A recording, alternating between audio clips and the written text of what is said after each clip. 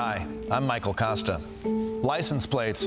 They help track traffic violators. But what happens when shifty citizens purposely cover them up? Ow. Sorry. Tonight on Thank Me Later, we'll meet one man who's dedicated his life to ensure that New Yorkers are being held accountable for traffic violations. I went on a bike along with this snitchulante to investigate. And you can thank me later. Communities cheated out of improvements to roads, bridges, and other infrastructure because of people covering up their license plates. When it goes through the camera system, we can't pick it up. Officials say these scofflaws cost the city more than $100 million every year. That's right. Some New York drivers have started obscuring their plates by partially covering them. These are called ghost plates, and one man is taking it upon himself to bust these ghosts plates. Hey, it's Gersh Kunstman, still on the criminal mischief beat. I'm going to dedicate today to illegal covered license plates. We got a guy with a DA placard, I'll show you that in a minute, and a cover. So what even incentivized this genuine New York freak to make this his life's mission? I caught him in one of the hottest zones for ghost plates, Lower Manhattan.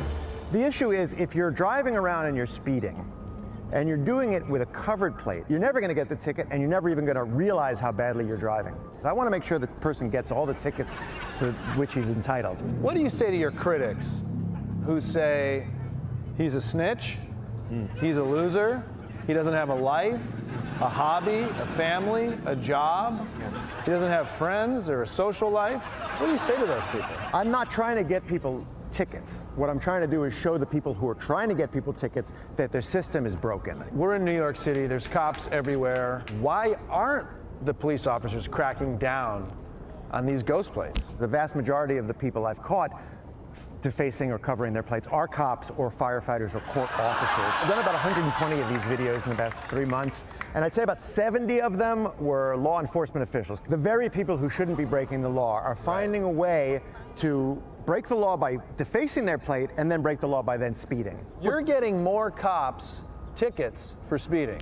Give me some. That's awesome. I mean, it's not, the goal is not to be an asshole. The goal is to be a little bit of an asshole. When does it end? And does that mean you're in a ditch somewhere with a couple NYPD bullets in your chest? Not that I want that. I mean, it would make a great story. I actually see two heroes here. Yeah? I see you. Thank you. Who is putting your life on the line. More or less. Enforcing law enforcement. And then I see another hero here, and that's me. Because I found you, and I'm sharing your story with others. That's exactly right. So thank you for that. You can thank me later. I'll thank you right now. That's not what the segment's called.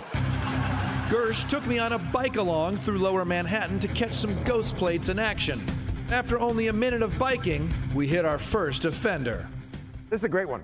Is this normal wear and tear? And the answer is obviously no. Right. So in a situation like this, regardless of where we are, I mean, we're literally within inches of a police officer. I mean, I'm nervous right now. You're nervous. Why?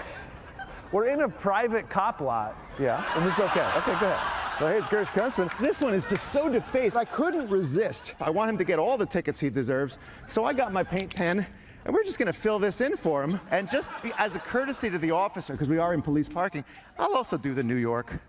The plate cover is illegal. Right. You can see it, but if you're a speed camera, which shoots at like this angle at night, these covers are illegal for that reason. I'll probably just pull out my screwdriver and do what I do best. Okay. I'll just take the illegal cover, and I'll just leave that on the front of the car. To show that you're not stealing it. Yeah, and I don't steal anything, and then we more or less get out of here. And then we more or less get out of here. Bye.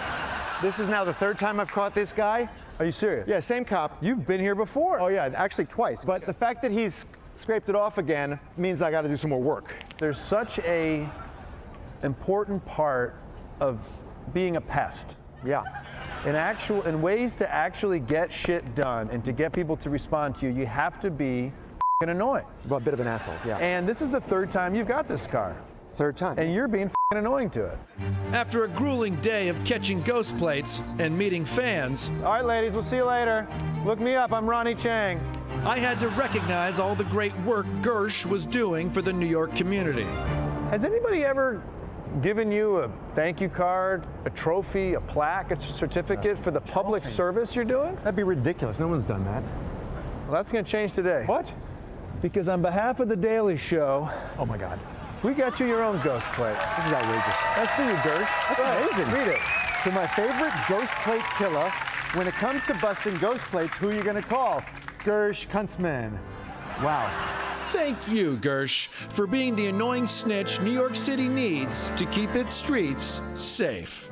And you can thank me later.